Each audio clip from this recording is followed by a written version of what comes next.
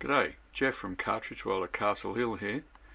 I'm going to show you how to get the ink cartridges out of the MB 2760 and a few of the other printers.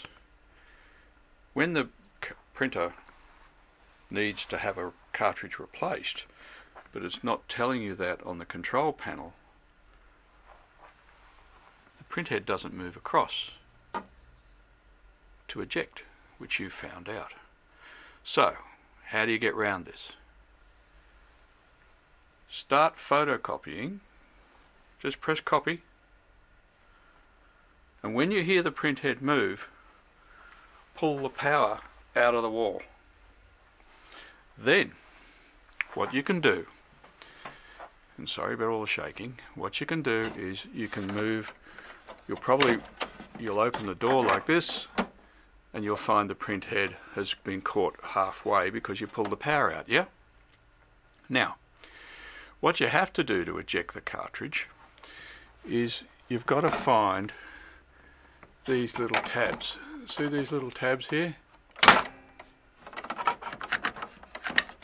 Now, you can see these little tabs at the moment because I've removed something from up here, so you can see them. But what you will find is you can't actually see them. So what you have to do is you slide the printhead across,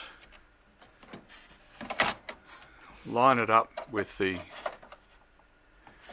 blue there, and get in underneath and find that little tab, and out it comes. Right? You've got to find that little tab. You've got to reach up inside. I'll use the other hand, it might be a bit easier. You've got to reach up inside, up the back, find the little tab, and it's not easy, and eject, and there it comes, and out it comes. Okay, so I hope that helps you. Of course, then you take that out and put a good fresh one in, and away you go. So, it's Jeff from Cartridge at Castle Hill. Thank you.